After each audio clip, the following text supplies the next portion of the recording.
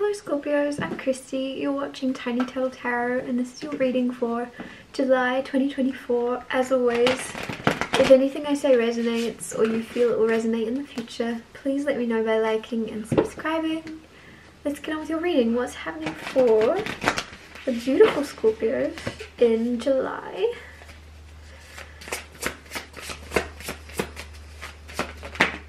Okay, we got a bunch of cards flying out together. 9 of Pentacles, the Tower, 6 of Cups, and the 4 of Pentacles. I don't know why I just got a brave new you.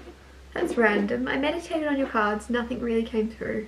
And as I'm shuffling and I'm putting the cards down, a brave new you. That's nice, I like it, whatever's happening. I'll talk you through these cards and I'll clarify them. But 9 of Pentacles to start with is very independent energy. You've created a lot of success for yourself, or in July are, and you're feeling very accomplished, maybe alone but not lonely. You're going to be finding yourself like in solitude, maybe not really looking for anybody if you're single. Even if you're in a relationship, it's just as if you like to be alone and you find yourself alone 99% of the time. In July, you're just more secure. You're feeling more secure in your alone time, or more productive or something. I'm going to clarify and see what that's all about. Or there's something you're facing on your own. The Tower card came out, which is abrupt transformation, which Scorpios, I really like this card and I feel like you do too.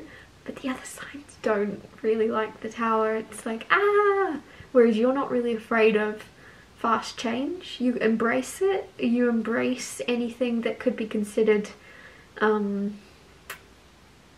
surprising or unexpected. You're embracing it. And that's why I think the Tower card's so cool, because instead of running away from whatever's going on, you run towards it and you face it head on and you make it work for you.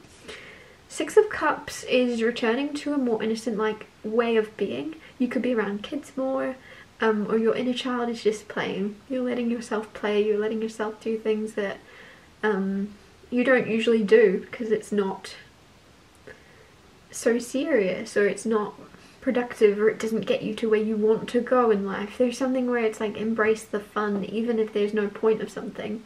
The fun is the point. The enjoyment you get out of doing something is the point. It's like that saying, time enjoyed wasting is not wasted time, or whatever it is. Like if you're enjoying doing something, it's not a waste of time. And I feel like in July you're doing more things just for the sake of it, just for the fun of it, just for the nostalgia. Yeah, very much like, I feel like you might get a weird look for something that you do in July. Why are you doing that? Why are you wearing that?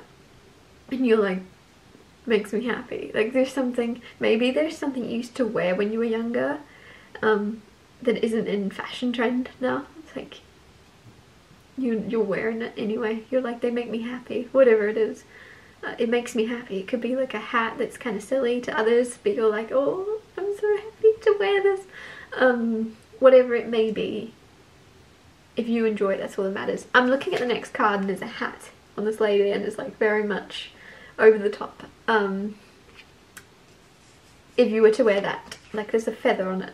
I was about to say some people are going to think that's not over the top, but there is a feather on that, and it just feels as if you went around in that hat you would get a weird look. But if it makes you happy, do what makes you happy. 4 of Pentacles, also stubborn energy. Also I'm getting something about like snobby energy. I'm gonna see why. It could be you, but it's probably not. It's probably someone around you. I'll see. There's just, the reason I'm saying it's probably not is I'm not getting snobby energy from you if you are wearing silly goofy things. You're not in your ego, you're not turning your nose up at other people because you're enjoying yourself wearing your silly hat. Someone else is being a bit snobby. Anyways, clarify the 9 of Pentacles for Scorpio. Okay, the Hermit. Wow. I don't really need to talk much more about the 9 of Pentacles because what I already explained as being you very on your own. you and your solitude, you isolating a little bit in July, clarified by the Hermit. How amazing. There's something as well, if July is a little bit uncertain, or if there's anything you're not sure about what's happening in your life in July, whether that be your career, your love life, or something where you're like, is this heading where I want it to head?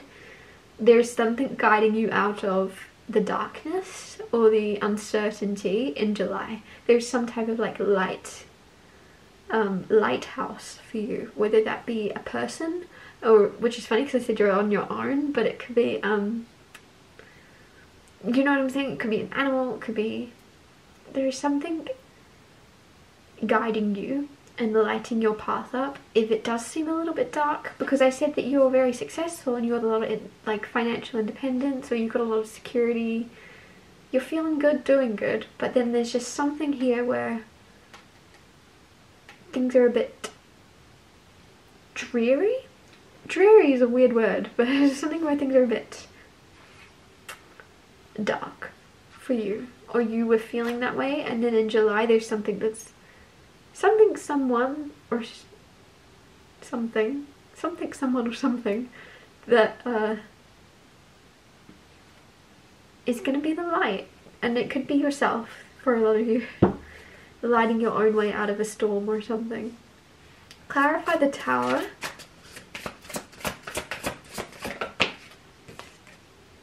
The Empress and the Knight of Wands.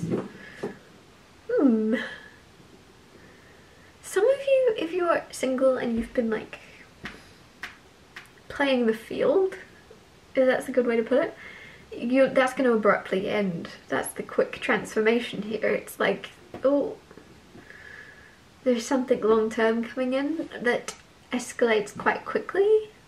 Or if you're already in a relationship, there's just something abruptly changing, and a lot of you, it could be having a baby, because the Empress is here.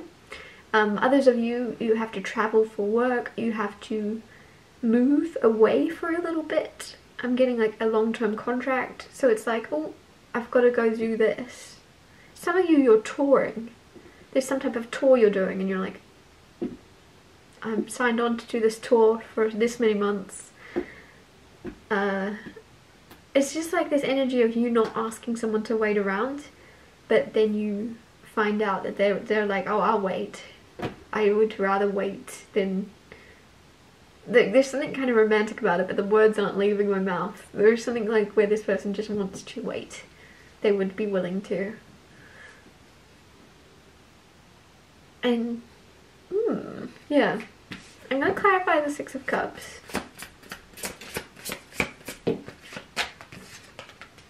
The Moon and the Nine of Wands.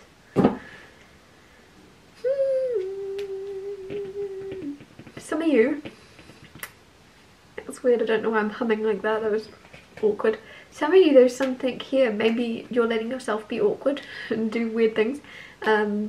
With that inner child, Nine of Wands and the Moon, there's a part of yourself you've kept hidden for a very long time. It can be something you like to do, maybe you like to sing, maybe you like to dance, maybe there's a piece of yourself that you really do enjoy doing when no one's around. And in July you're like, well, I'm gonna do it more. I'm gonna stop hiding this piece of myself, because Nine of Wands is Wounded Warrior.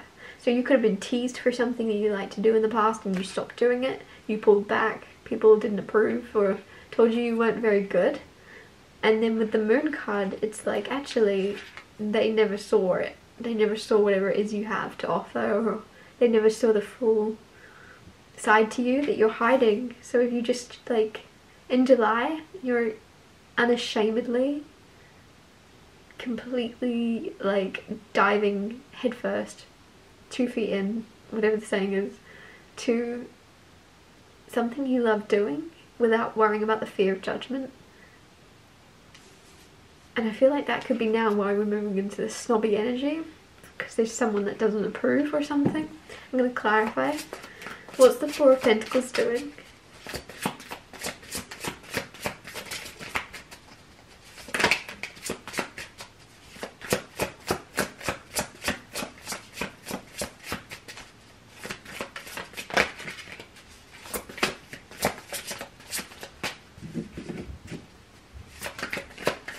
I like that it's not clarifying it. Okay. Four of Cups. You could be seeing fours a lot. Yeah. Some of you, I don't know why I like this. This made me laugh. You're gonna get rejected for a job, or if you're single and you're dating, someone's gonna reject you. It's good. It's a good thing, and you're even gonna be happy about it. Maybe not straight away, but give it 5-10 minutes and you're gonna be moved on. The reason being is this person is a little bit like snobby energy. This person, snobby is a word I shouldn't keep using. It's very, I don't know, I feel like it's a childish word to use, but this person is just looking down their nose or looking at you as you're below them.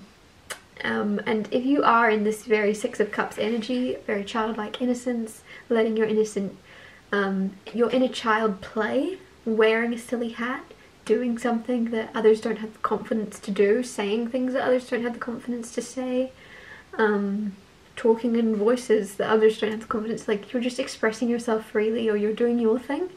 Those that are too afraid to do that, and they're too uptight, and they're too like prim and proper, they're too conformed into a tight little box in a way, aren't going to like it that you have the bravery and the confidence and the courage to just do what you want to do and be who you want to be. So there's something here where they're going to reject you, but it's actually like the universe being like, oh no, doing you a favour here, because this person, sometimes you want what you can't have, and I feel like for a second you want to want this person more, because people don't usually reject you, Scorpio. So the second someone does, you're like, oh. And then you kind of are going to realise down the track, thank God, dodged a bullet. And that's just for those of you that are dating. Others of you, that could be a job offer with someone's like, you don't fit the bill, you don't cut the criteria we're looking for. Don't be upset. You wouldn't have wanted to be around this person anyways. You wouldn't want this job. There is some better opportunity coming in where you can be yourself, and that's all you would want. I'm gonna wrap your reading up here. Thank you so much for watching. If anything I said resonated or you feel it will, please let me know by liking and subscribing. And I'll see you next Tuesday for Tiny Talk Tarot Tuesdays.